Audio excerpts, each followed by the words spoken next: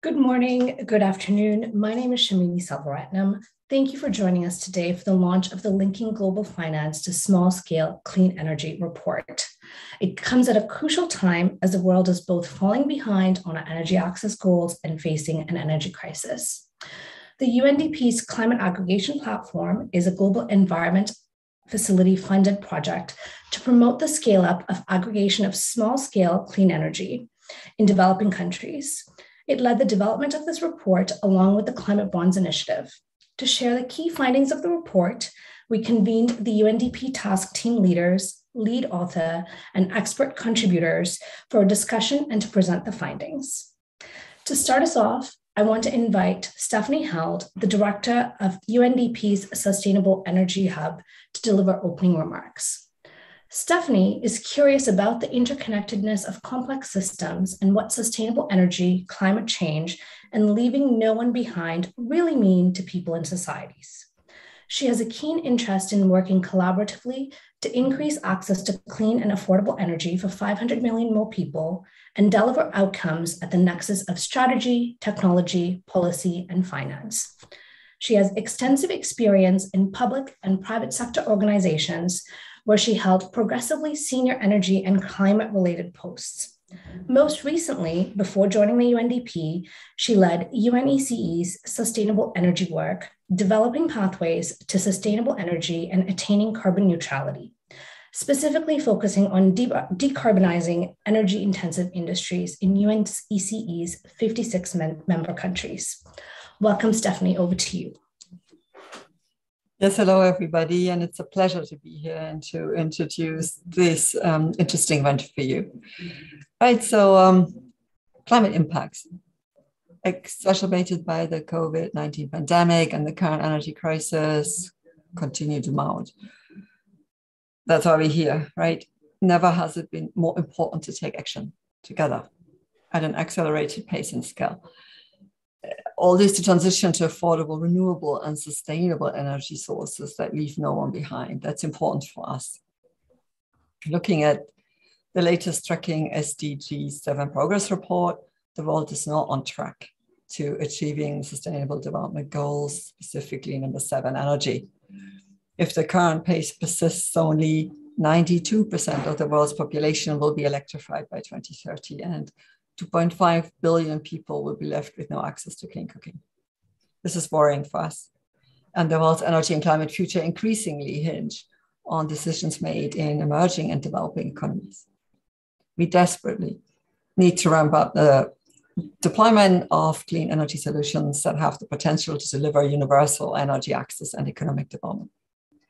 Together, we believe that access to clean energy, is specifically when it supports the productive uses of energy, has the transformational power to advance socioeconomic development and reduce inequalities, including in and especially in times of fragility and crisis. But clearly, investments in clean energy have not followed the already ambitious goals for energy access. Achieving the energy goals for the 2030 agenda requires extremely ambitious measures. And there's now a critical need for innovative financing mechanisms that can crowd in blended finance to help address this investment gap. And that's why it's such a pleasure to be here, because we're together in this meeting because of our long-standing partnerships with Climate Bonds Initiative. Together now, we are launching a report prepared as part of the climate aggregation platform that my colleague Shamini has just mentioned. This report highlights the potential of financial aggregation, its challenges and enablers. Financial aggregation is such an innovation that can unlock new sources of capital for clean energy projects in developing countries. It has the potential to unlock new sources of capital investments for small-scale distributed energy projects and businesses in developing countries. And you've already heard about what the climate aggregation platform is. It's a flagship project for UNDP's Sustainable Energy Hub, which I represent here, and it is a JEF-funded project, like was mentioned.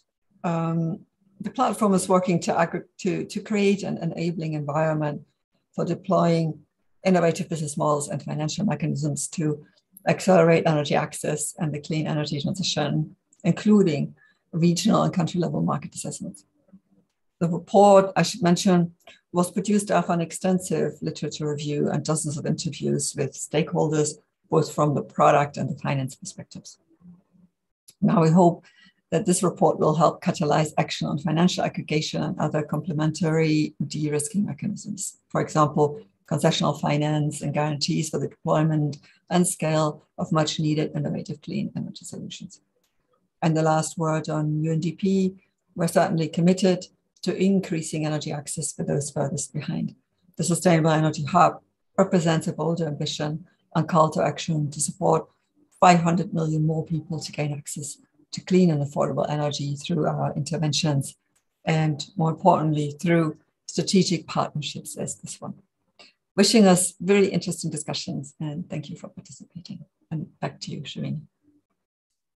Thank you, Stephanie, for setting the scene with your remarks. Now I'm going to welcome Dan McGree, who is the lead author of the report, to present the key findings. Dan is a fellow of the Institute of Faculty of Actuaries UK and a senior research analyst at Climate Bonds. He's authored various research papers on global green and sustainable finance with a focus on helping shift capital towards low carbon resilient societies. Over to you, Dan, to tell us what the report is all about. Thanks, Shamini, and good day to everyone. Just firstly, Felipe, I believe we could get the slides up now to alongside my presentation. Thank you. Yes, so as Shamini mentioned, my name is Dan. I'm a research analyst with the Climate Bonds and worked as a part of the team alongside UNDP in terms of putting together this publication. Next slide, please, Felipe. So firstly, the report was developed as a part of the Climate Aggregation Platform, or the CAP, which, as Stephanie mentioned, explores how financial aggregation is a solution to opening up new financing opportunities for small-scale, low-carbon energy assets in developing countries. It's hoped that by working through the issues at hand, we have the best chance of moving towards the ultimate goal, that is, the establishment of a liquid capital market that enables large-scale capital flows towards promising small-scale renewable energy initiatives. We reviewed much of the publicly available literature relevant to this topic and used this information as foundational knowledge to engage with various different stakeholders to verify what was being documented actually reflected reality and is up to date. The stakeholder interviews really provided a tremendous amount of insights in terms of what I am presenting today, which can be seen as really a starting point for further developments in the future. I know that UNDP is looking to build on this and the existing data and insights within the report as a part of the CAP project, and Eduardo will touch on that more later. Next slide, please, Felipe. So a reasonable starting point for initiating this discussion is really to take a look at what's meant by financial aggregation. Sometimes it is referred to by different names, but the basic application here is really centering around collecting and combining the financing needs of multiple businesses into a single vehicle or platform. These assets are then packaged into a portfolio within a special purpose vehicle, which can then be utilized to create asset-backed securities, or ABS, to then be sold on to investors. This, in effect, funnels the large-scale finance into the small-scale enterprises, and the arrangement benefits both sides of the financing chain. So for the small-scale businesses, this is new sources of finances can emerge. And then for the investors, an ABS portfolio where you purchase these securities can actually have an attractive risk-return profile whose performance is relatively uncorrelated to other asset markets. The instruments and the mechanisms that underpin financial aggregation aren't new or terribly complex. However, it's clearly not an approach that is being utilized for small-scale renewables in developing markets. And this report really looks to investigate as to why. Next slide, please, Felipe. A few key themes should probably be acknowledged up front to set the scene on why this is so important. So firstly, further finance is really needed to achieve SDG 7. That is accessible, access to affordable, reliable, sustainable, and modern energy for all. Electricity penetration rates are notably lower in developing countries, particularly sub-Saharan Africa, which is home to 3/4 of this estimated 759 million people who lack access to electricity. Therefore, direct action is needed, not just for access, but also for the financing gap if SDG 7 is to be achieved. Small-scale, low-carbon energy solutions are vital to achieving universal access, and new sources of capital are needed to support these businesses. Our analysis suggests that the existing funding is highly concentrated to a few countries, and thus may not be reaching those who are most in need of international support. The sizable energy access deficit matches the size of an opportunity for distributed renewable energy, or DRE, alongside other small-scale, low-carbon energy solutions to address this gap. Elsewhere, you have a thriving sustainable finance market where the volume of thematic or labeled debt has grown considerably over the last decade.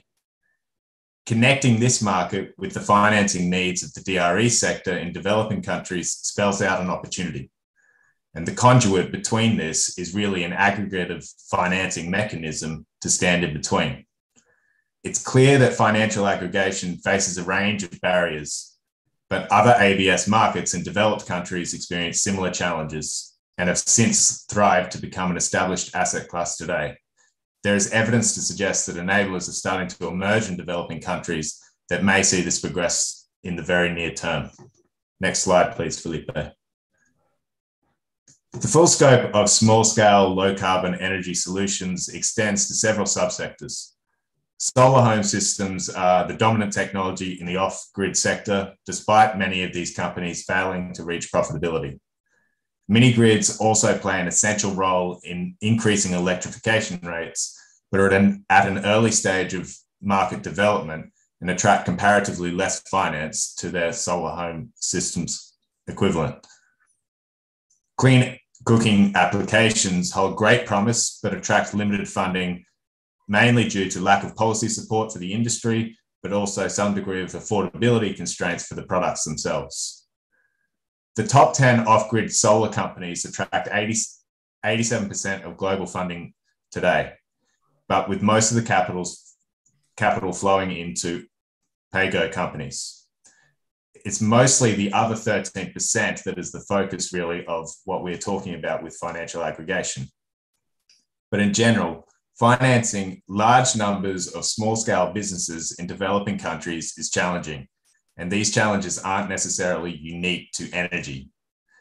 Each subsector is at various degrees of market development, and their financing needs really need to reflect this reality.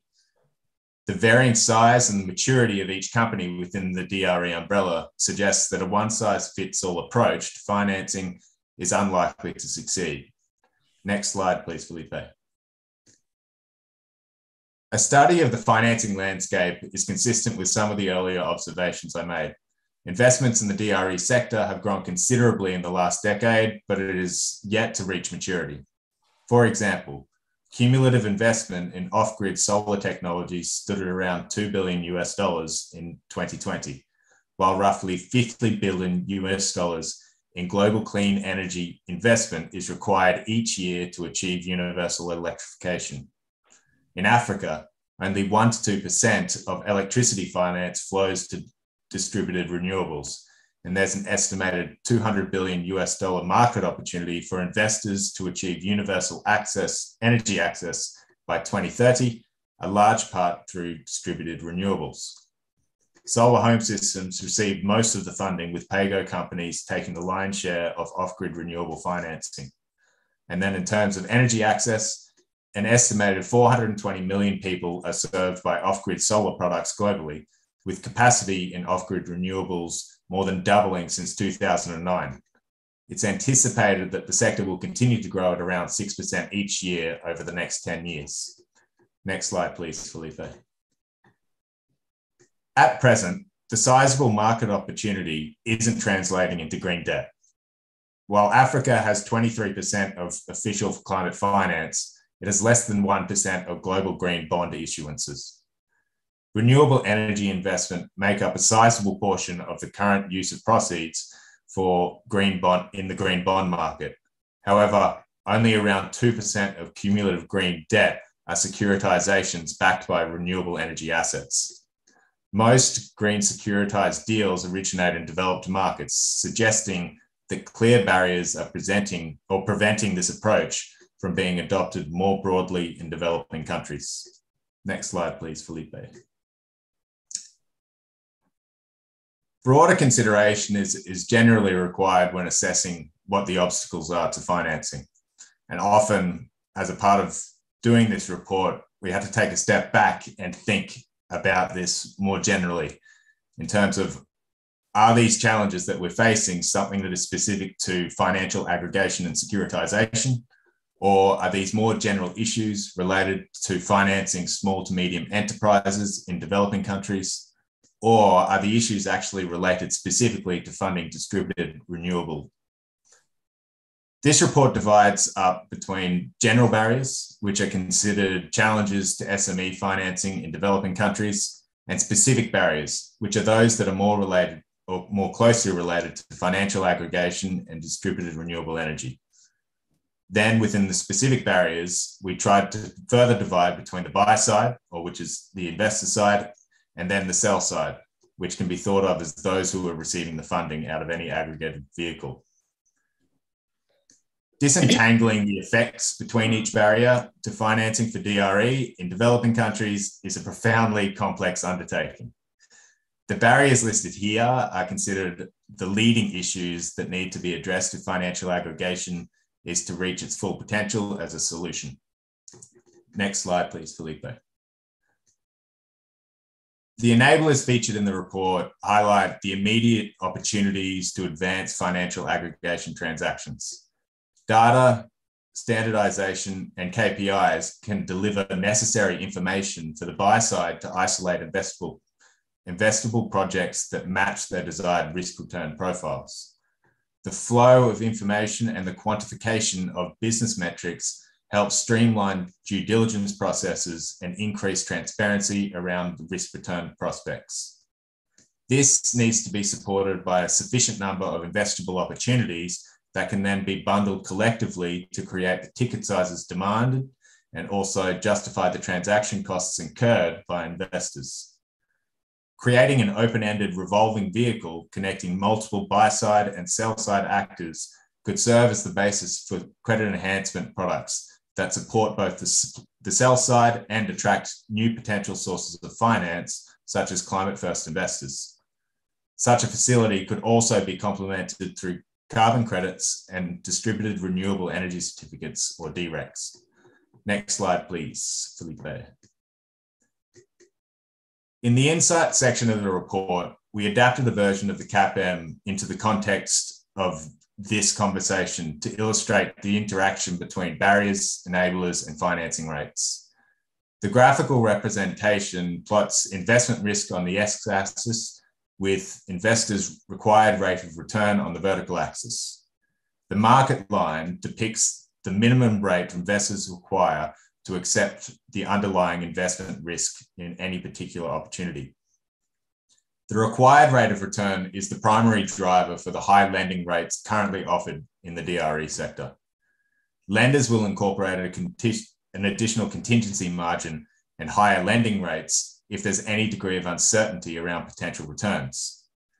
By tackling some of the highlighted barriers that we proposed earlier with the enablers listed on the previous slide, we foresee that investors' required rate of return can be lowered, reducing the cost of capital for sell-side enterprises. Next slide, please, Felipe. In summary, it's evident that there are different models that are being trialed across various different business structures, each within different sectors across different geographies. This represents a challenge for financial aggregation more generally and which usually requires a degree of uniformity and standardization of receivables as a basis for transparency and modeling. However, as the market grows, it will likely follow a very similar path to other ABS markets, which initially had many different initial offerings that over time converged towards a common standard where several barriers were reduced through a mixture of market-based solutions and public sector reforms. It was clear that local sell-side actors see an abundance of opportunities available, but really need buy-side expertise to help develop their businesses and access superior financing options. The predominant issue from the buy side is scale, with executed deals currently being fairly small in size, suggesting that meaningful investment may only materialize if current barriers are reduced. This type of disconnect between each side of the financing equation can only really be overcome through better collaboration between investors, financial intermediaries, and the DRE sector in itself.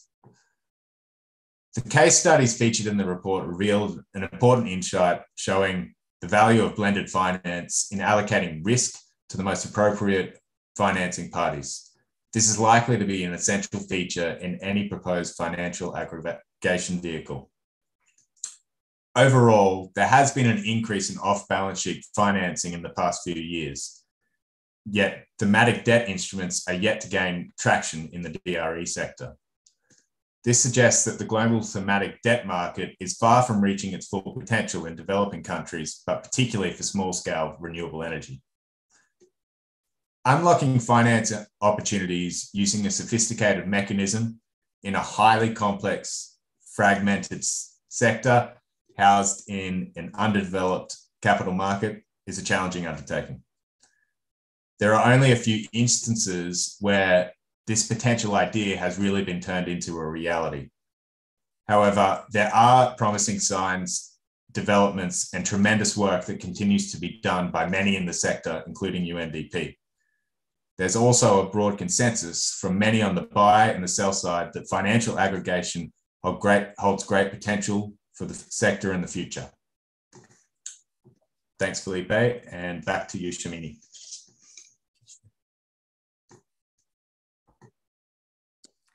Thank you, Dan, for sharing those findings. What I heard was the $200 billion market opportunity and the collaboration being critical to sort of seize that opportunity. And IEA actually last week released the World Investment Report, and some of their findings corroborates the things that you just mentioned. For example, the most worrying trend that they mentioned from their analysis was the relative weakness of clean energy investment flows to much of the developing world. So the need for innovative financial instruments is just so apparent. And on that note, I'd like to bring together experts who've contributed insights to the report to hear from them about financial aggregation and its potential. So I'd like to start off by introducing my colleague, Eduardo Appleyard. Eduardo is a Berlin-based international consultant with nearly 2 decades of experience, most of which in the energy and climate sectors, predominantly in sub-Saharan Africa. He currently manages UNDP's climate aggregation platform.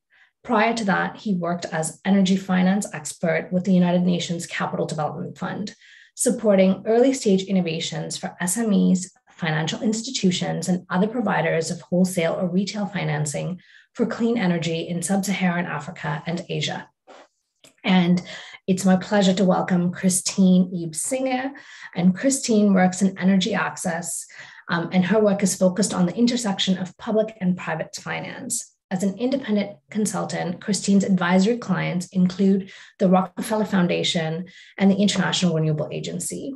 She's also a senior advisor with Catalyst Energy Advisors and a technical advisor to the Kenyan Ministry of Energy for the Kenyan Off-Grid Solar Access Program. She's also a co-founder of E+Co, a pioneer in energy enterprise development and blended capital investment.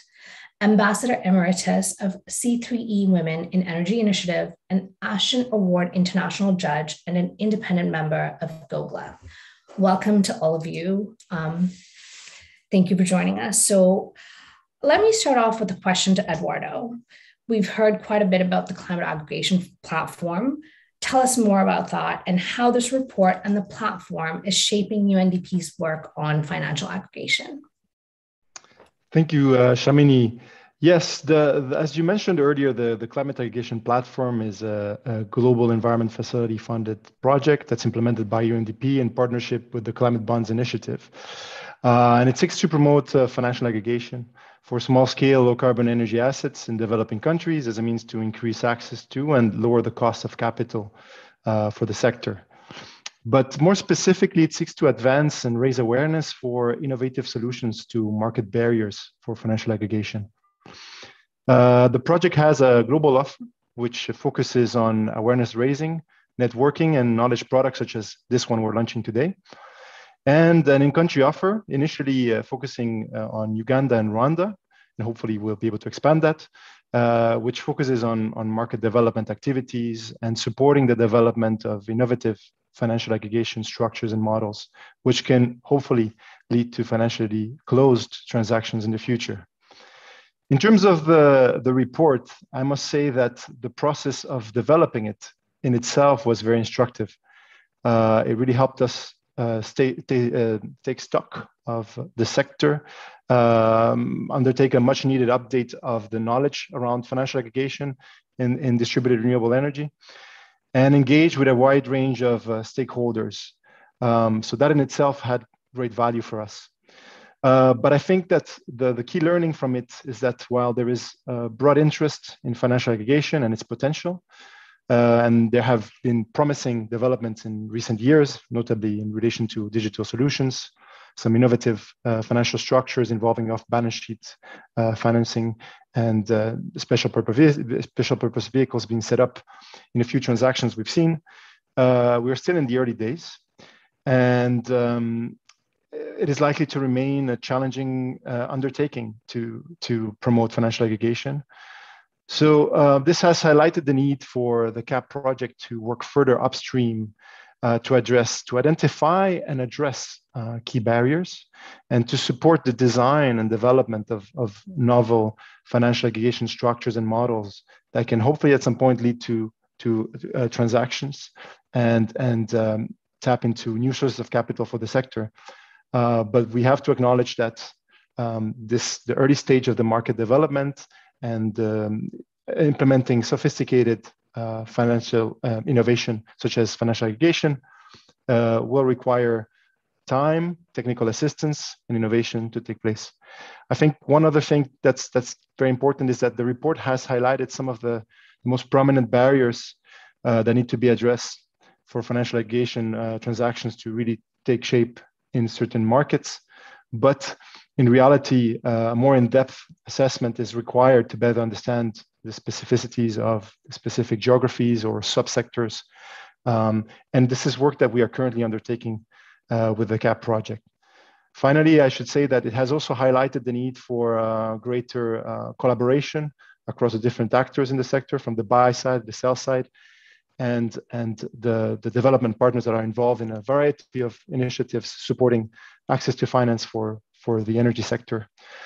And I believe that we need more synergy and coordination. And this is something that is a requirement for us to come up with the solutions which are prerequisites for financial aggregation, namely promoting standardization, promoting new innovative financial models that can be replicated in new markets. And therefore, I think this report is also a call for further engaging with the sector, and the CAP intends to be a platform to do that within UNDP. Thank you. Thank you, Eduardo, for sharing some of the pioneering work that the climate aggregation platform is doing. Now, my next question is to Christine. I want to draw on your vast experience in this sector. We just heard that one of the findings in the report is that financial aggregation holds great potential. You know, Dan's mentioned it, Eduardo has mentioned it, to unlock new sources of capital and help address some of the key market impediments. But the sector is at a relatively early stage, and it may still be premature to consider financial aggregation a viable option in most markets. How do you reconcile those two things, and what role do you see for financial aggregation in the energy sector? Energy access sector, rather. Great. Thank you, Shamini, for the question, and I appreciate the invitation to be here to join. I have to say I'm quite pleased with this issue being on the agenda of the Climate Bonds Initiative, I had an opportunity 8 to 9 years ago to speak with Sean Kidney and say, okay, well, when are we going to take this to the small scale? When are we actually going to shift? So we're looking at decentralized renewables. And so that's one area that I'm quite excited about this report really positioning. The second is positioning it within the climate aggregation platform. One of the main issues often in dealing with decentralized renewables is to place it in climate. Often the aggregation of these smaller scale initiatives doesn't necessarily lead to significant mitigation or significant decreases when you're looking at solar home systems. But when you begin to expand that and really look at adaptation and resiliency, and I love the fact that some of Daniel's experience is low carbon and resilience, we really need to be looking at these small scale decentralized renewables in the context of adaptation and resiliency as well. So I think the elevation of decentralized renewable projects and enterprises on the CAP with the Climate Bonds Initiative is really an important placement, if you will. So I welcome the report and really the understanding of this within that context. To your question of the role of financial aggregation, certainly aggregation is necessary to bring these small investments and enterprises and projects into a place that can be investable. But I really liked the insights and conclusions slide that Daniel put out there to start. First is the early stage. I think the important recognition that this is one tool, this could be one tool in the toolbox. Is a really important thing to understand, because if you don't have equity, there's a reference in the report to equity. If you don't have the capacity of your local domestic, employees and leadership, all of those things are an important requirement. So this is one element. This financial aggregation tool is one element in a bigger suite of investments that we have to look at, which Eduardo mentioned. The CAP is also going to be looking at this overall market development piece. So the financial aggregation is key. And I think one of the areas that we need to look at, and perhaps the CAP will be looking at this, is how successful have those investments that have been made to date actually been? How is the B-box securitization going? How is the SEFI that was referenced in the report, the Sustainable Energy Finance Initiative of Sunfunder? How is that actually working? And what are the lessons learned that we can extrapolate from that? Because clearly we need to aggregate. There's no question. Clearly we need to get down to local enterprises and local project developers.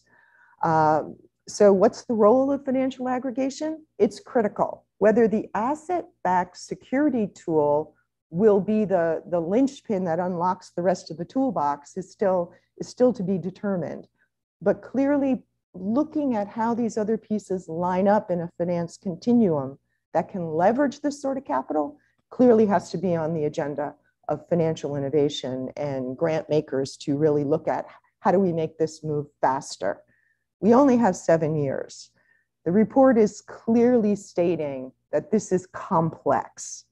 So we need to look at it, but we need to look at it in the context of how do we move everything forward, to Stephanie's point, to make sure that we leave no one behind. I could keep going because there were so many points in the report, but let me stop there. Thank you, Christine, for bringing in all of the different pieces and presenting a much clearer picture of what's really needed, and also framing it in the adaptation and resiliency frame, which I think often gets forgotten. So Daniel, my next question is to you. And, in terms of Climate Bonds Initiative's work in the energy access and distributed renewable energy space is relatively new. But do you see the parallels between this sector and more developed ones that have similar trajectory and challenges in early days, but are now thriving? Yeah, sure. I think the parallels are evident in terms of most financial markets. When you have a new idea, will have some degree of teething issues. There will be a sense that even if the idea is something that is established elsewhere. It may not necessarily be transplanted in its entirety into a new context, such that it is therefore something that is achieving what it needs to do. It needs time in terms of how it is going to evolve and how people are going to innovate on particular ideas. And frankly, along the way, there's going to be failures in terms of how you actually go about things, but that's a part of the learning process. And I think that that is something that will happen in this context, but it is something that happens in most other financial markets, in every different asset class that is currently now established or well established globally. So it's, if you want to take it into the context of climate bonds as well, I think the same thing can be said sort of within the last decade, where people weren't sure what a green bond was at one point in time. They weren't sure how it worked, how it differed from more traditional, conventional bonds and these sorts of things. And it's taken organizations like the climate bonds to actually try to actually help others to understand this, to build out various different resources and tools such that it can help the various different stakeholders to understand what is required for this to work, what are the key considerations that may need to be taken into account.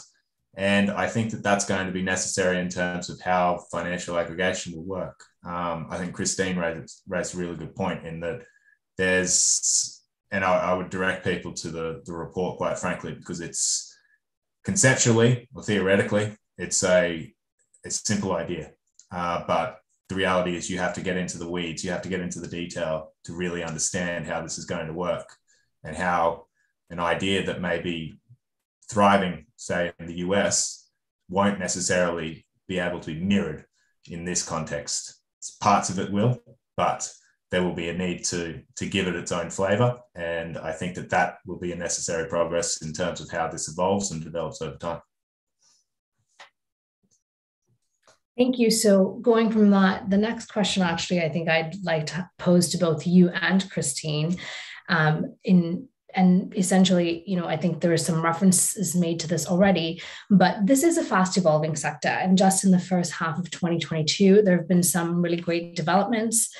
For example, the announcement of the 238 million multi-currency receivable finance facility, which is one of the largest off-balance sheet financing facilities of its kind for the paygo operations industry in Africa.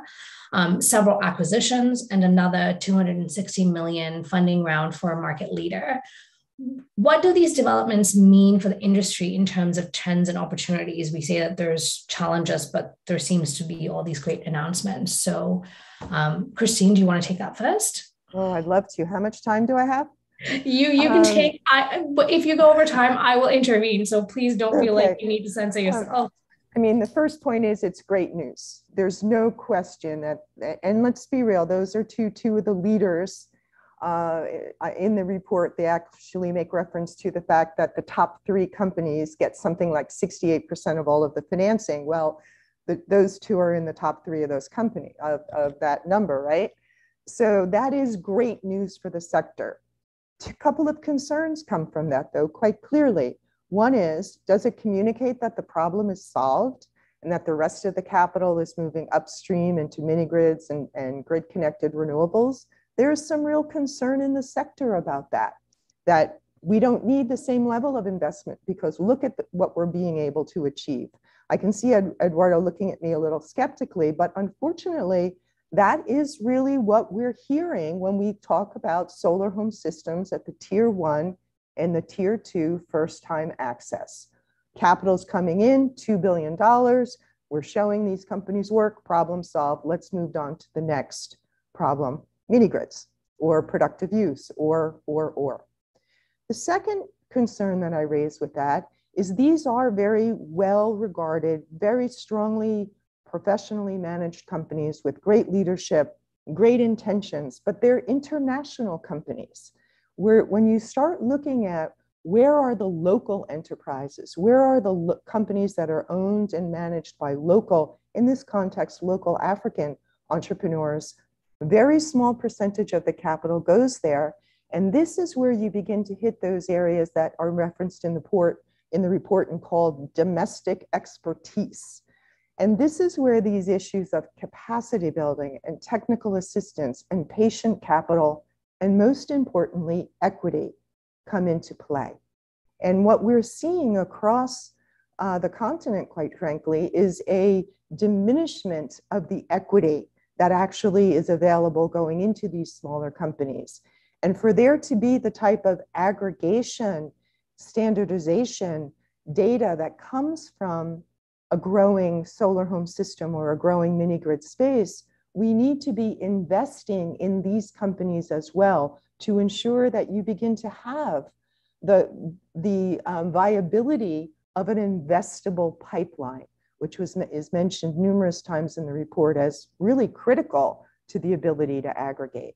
A couple of other minor points that I'd like to just leave on the table. In addition to really making the point I made earlier about that we need to assess how the existing financial aggregation vehicles of SunFunder and BBOX and others, how are they working? Because one of the best ingredients of de-risking is evidence of what works. And so really understanding what's happening, and are the investors happy, and are they getting the returns they expected? And as importantly, are the customers getting the energy access solutions that have been promised, and are they happy as well? The report is quite clear that it doesn't go into productive use of renewable energy. And clearly there's a reason for that because of focus. But there's a good bit of work underway now around asset-based financing within the productive use sector that may be quite interesting for the climate aggregation platform to also begin to follow. And there's a program in Uganda called Energrow, which is doing asset-based financing of productive use appliances. There's a great bit of work coming out of CLASP and NITHIO, which is NITHIO being referenced in the report, focused on the financing of productive use appliances on the back of the NITHIO data and digitalization algorithms. So you're starting to see some synergies in that as well that may be good to be watching, particularly if you're seeing those distribution companies also being distribution companies who are distributing solar home systems and energy, if you will, household access. Going to Stephanie's remarks at the very beginning, we need to ensure that we leave no one behind. And there is a concern about how first-time access and households may begin to be slightly neglected as we push to larger scale systems and push to productive uses. The last point that I want to make, and then I really will stop, is the comment about collaboration among investors, intermediaries, and the DRE sector, and a mutual appreciation, I think was the wording in the last slide. I wrote it quickly. I think that's really important because often we're hearing what the supply side needs. The supply side of capital needs A, B, C, it needs this type of thing, that type of thing. What I also think becomes really important in this mutual appreciation is understanding what's called in this report the sell side needs. How does a results-based financing facility fit with some early stage equity, fit with the potential of thematic or special purpose vehicle type of debt, green bond debt? So I think there really is a need for there to be a mutual listening exchange, because often I fear we very much bring the supply side of what the capital needs. And if we're going to innovate, we also need to then understand what does the market need. So thank you, I'll stop there. Thank you for connecting all of those dots. Daniel, how do you follow that? Yeah, absolutely. I don't have too much more to add to what Christine actually said. I think that what is clear that is the recent developments are very promising. I think that what I learned over the course of trying to conduct the research for this, though, is that there historically have been announcements, press releases, and these sorts of things that have sounded tremendously promising, but trying to find greater detail on how they evolved and how they've had impacts and their successes and or failures is very difficult to ascertain. So I think that that's not to suggest that any initiative that's trying to actually push this agenda forward is a worthwhile initiative to pursue. Let me not discredit it in that way. But to Christina's point is that it's really actually important that there's a bit more transparency and a bit more documentation around how things are actually going. Talking with people and those who are actually directly involved at the various different stages of the financing chain gives you different insights into what their perspectives are. And to their credit, for instance, in the report, Sunfunder does a really good job of detailing a particular deal that they had executed, the challenges that they faced, the recommendations that they think, and the lessons learned from that exercise.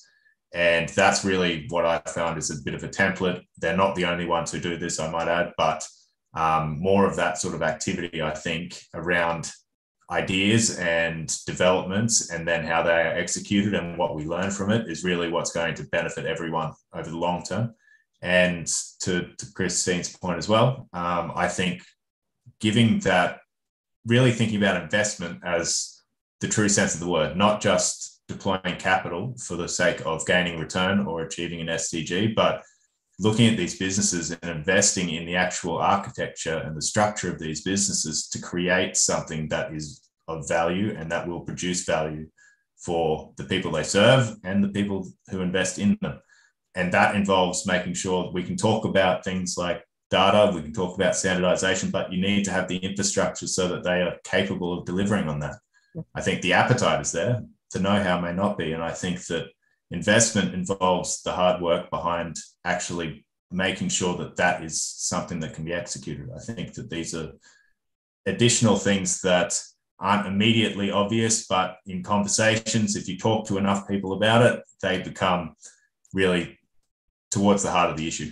And I think that more conversations in that vein would benefit everyone. So. Thanks, Dan.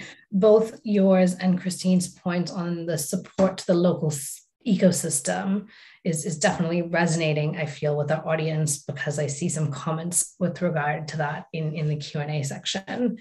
Eduardo, I'm going to ask the last question to you. With all of these fast-moving developments, what is the climate aggregation platform planning to do next? I think Christine offered some suggestions, but in terms of what is currently in the pipeline, are there specific country-level projects, examples that you want to share in terms of what you are doing and where you're going next?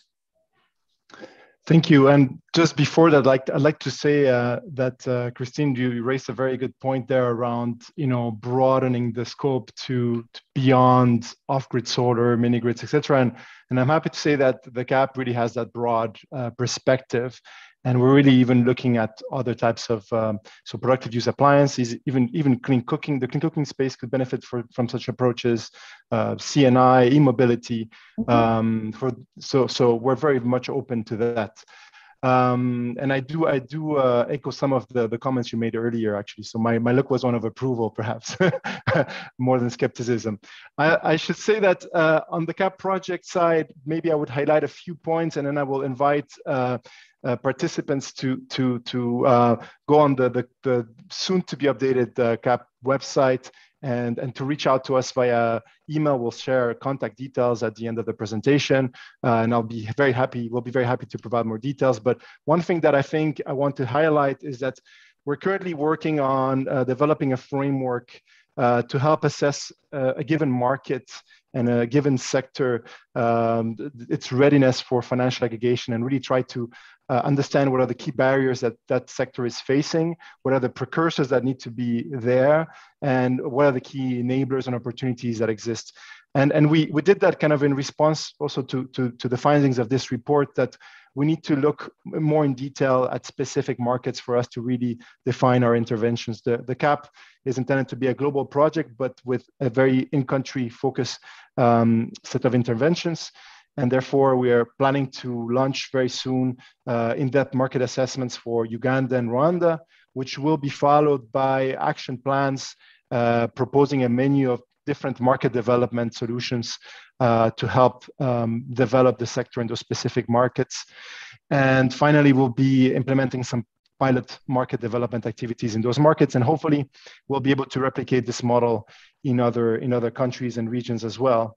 And finally, we will also be looking at identifying and supporting the development of some innovative financial aggregation structures and models as well. And I will be sharing more information on that in the weeks to come, but that's another area of work that is quite interesting. And finally, perhaps to briefly, we're also currently looking at some alternative models and ways to connect this sector with climate finance, with renewable energy certificates, with other sources of revenue for the space. And where we have a partnership in place. UNDP has a partnership in place with the DIREC initiative, and we're currently working on a pilot project in Uganda. We're hoping to use distributed renewable energy certificates as a means to raise additional revenues for to ensure the sustainability of electrification projects for public facilities, namely healthcare facilities in the country. So we're doing some exciting work, and we encourage you to reach out to us. Thank you. Thank you, Eduardo. Looking forward to following along and finding out the more exciting things that you and the CAP project are going to be doing. And with that, I'd like to thank all our panelists, Christine, Dan, Eduardo, for the insights that you've shared and for sharing your time with us this morning. I'd now like to invite Krista Tukianen, Head of Market Intelligence at Climate Bonds Initiative, to deliver closing remarks. Krista oversees the global research pipeline of the Climate Bonds Market Intelligence team. She is an environmental economist by training and has experience from cross-sector advisory projects. She previously worked as a consultant at the University of Cambridge's Centre for Sustainable Development, followed by an ESG advisory role at London-based boutique firm Longevity Partners. She's also collaborated with impact-driven companies and investors in advisory capacity, including Silvera Limited, a startup using machine learning to identify and carry out large-scale carbon sequestration projects, as well as UK-based VC fund Eka Ventures in helping to define their investment thesis and their measurement approach. Krista, over to you.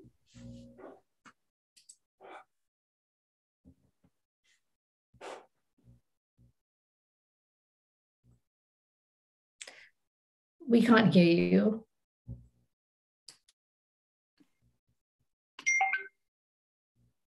Hello, my name is Krista Tukianen. I'm the Head of Market Intelligence at the Climate Bonds Initiative. Unfortunately, I wasn't able to join this webinar in person or indeed live, but would like to share some thoughts as closing remarks to this discussion and to say thank you for joining us today. As has been reiterated by the panel, access to finance is critical to enabling clean energy deployment. The work we currently do at the Climate Bonds Initiative focuses predominantly on the thematic debt market, which is a market that's already enabled trillions to be channeled towards green and social projects through a variety of different types of instruments. Despite the impressive growth in this market segment, some barriers do remain before it can reach its tremendous potential, especially in emerging markets and for financing smaller scale projects, the combination of which is obviously the focus of the report launched today. Within the green bond market, which is the largest in the sustainable debt or GSS plus universe of instruments, renewable energy is perhaps the clearest low carbon asset type and also the most funded use of proceeds category globally. However, the issue is that most of this financing is aimed at large scale infrastructure projects with high capital expenditure needs. Smaller scale clean energy projects are less common, and within that, distributed renewable energy has been almost non-existent, both through green securitizations as well as regular green bonds. Now, against this backdrop, we know that financial aggregation is the key to be able to bridge the gap between global capital markets and distributed renewable energy generation and access. To crack this could mean enormous benefits to large swathes of the global population, enabling the development of distributed clean energy assets at a scale and cost of capital never seen before. By opening the doors to pooling of assets in this way, including through securitization, it could also pave the way for capital markets financing other activities that currently lack access to suitable funding. This could then support the thematic debt market in delivering its full potential as the world urgently transitions to a low carbon and sustainable economy. And as reflected by the case studies that were included in this report, there are already encouraging signs that first movers are innovating towards making these types of solutions possible. But the sector as a whole doesn't appear ready to embrace the type of approach just yet. Given this context, and also the prevailing general market issues that we're all experiencing, it may be too soon to view financial aggregation for distributed renewable energy and other small-scale low-carbon energy solutions as a viable option in many early-stage markets' current stage, but the potential is undoubtedly there. Would say that this market could then perhaps be best described by the idea of liminality, and in line with broader developments in the market for sustainable finance transition.